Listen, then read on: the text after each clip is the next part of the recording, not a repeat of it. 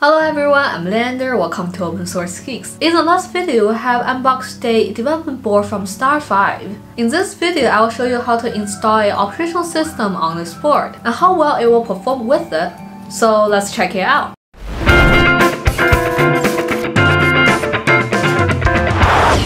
To download their mirror file, you need to go on their community website. The link is written on their packaging. It's an all-in-one website, which means it has their code repositories, user Skype, and forums. It's all in that one link. When we are on their website, go to VisionFive, Quick Start Guide.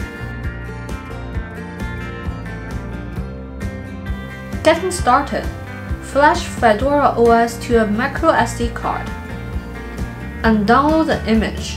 If you are a Windows user, you can download Berliner Etcher and use that for the instruction to flash it on the card.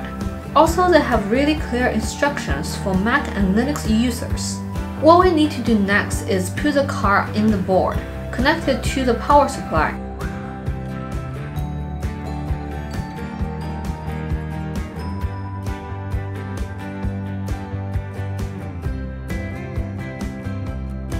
Turn it on.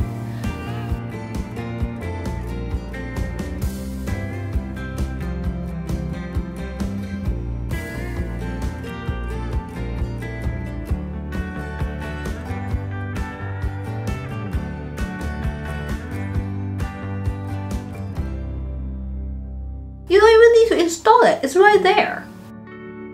This feels a bit laggy, but this is the first generation anyway, we can always give it a bit more time. It looks like a standard Linux.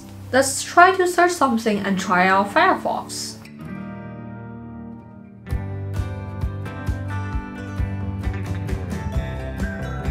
Not too bad, I guess.